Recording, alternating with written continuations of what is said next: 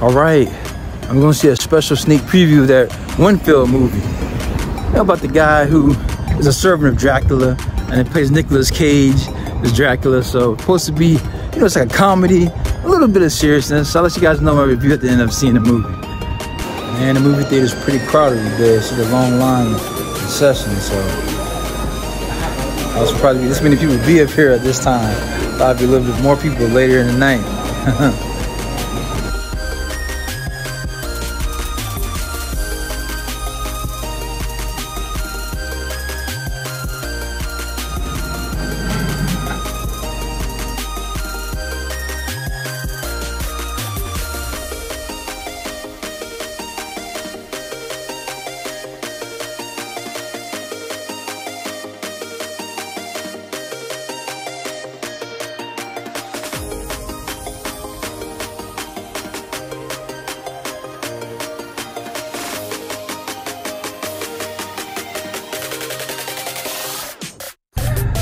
All right, just got back in the car from watching Renfield, and the movie was an hour and 40 something minutes long, and it has it's all pretty much comedy scenes, nothing not serious, but it's very rated R. A lot of blood scenes, a lot of arms taken off, throat slash, so it's not made for no children. So you have Renfield who's been serving Dracula for almost 100 years, and Dracula got wounded by some vampire hunters, so he's in New Orleans recuperating.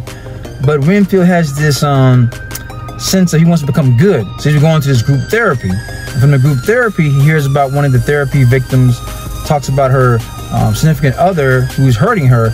So he goes and tracks this person down, and this person is doing illegal drugs, which leads Renfield to fight crime syndicate. And then the crime syndicate also wants to kill him, and he wants to kill Officer Crency, who Renfield saves her life.